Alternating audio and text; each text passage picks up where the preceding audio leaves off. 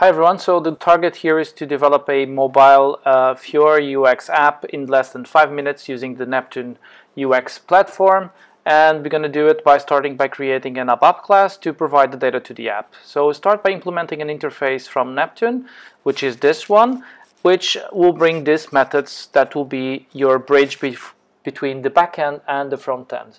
So let's start creating some attributes to our class in order to fill with data.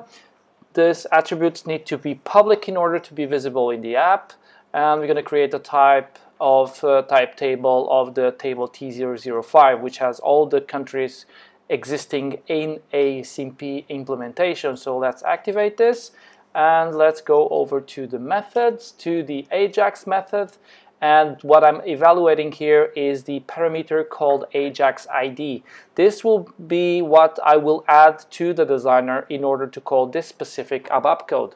So let's call it get_land, and we just make a select here. You can use a standard function module, class, etc., or just your regular app code to fetch data. It's up to you. So it's active now, so let's go over to build the actual app. So we open the Neptune application designer, create an app, and it will pop up a transport request because this is the way Neptune apps are built. They are transported through the SAP transport system. So we'll pick our libraries, our version of the SAPUI5, and our theme.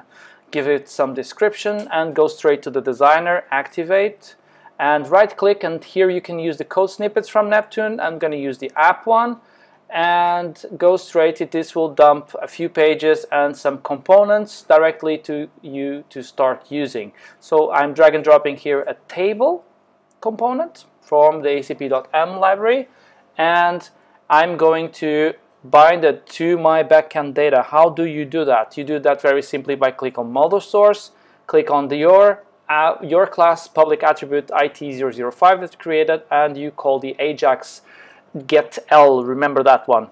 So set initial load to online so that it calls the right code, and then we use the wizard on the table to fetch the fields that you want to show on this table. So you pick the fields you want to display on this table, and you click on OK. And the fields are dumped there. So activate, and let's click on run to see, and there you go. It's already fetching data from the backend.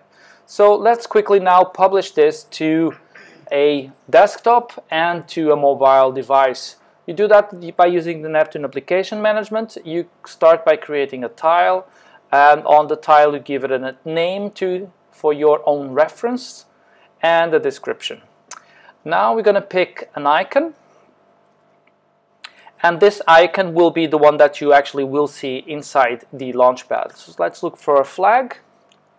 There you go.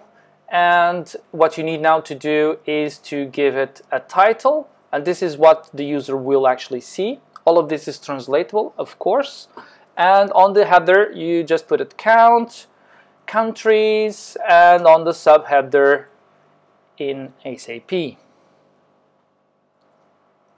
And on the action, what will this tile do? In this case, it will call a Neptune app. It can call also a Fiori app as you like. So let's call the app that we just created as the app_land, and the tile is generated. So now let's create a launchpad.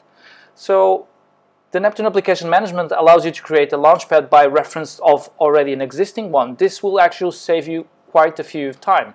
So let's give it a name and use another one as a template and save, and there you go. It's already created, demo video land.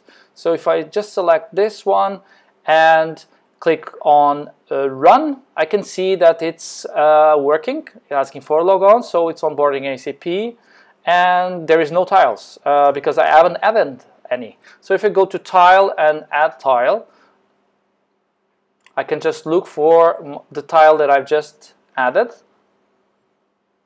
and there it is. Select, and there it is. You can add as many apps, as many tiles as you like. So if I click on run now, I'll be able to see on the desktop, on the browser, I'll be able to see my Launchpad with my tile, and if I click on the app, on the tile, it will open the app and execute the code and fetch the data from the ABAP. So now that's published to the Neptune client. What this will do is actually will publish to the Neptune client that you can download from your given app store, being Android, iOS, or Windows. And with that, you just add a policy, and on this policy you can add your domain of your email account, and you're gonna know for now. So I'm gonna now show you, this is a reflector of my own iPhone.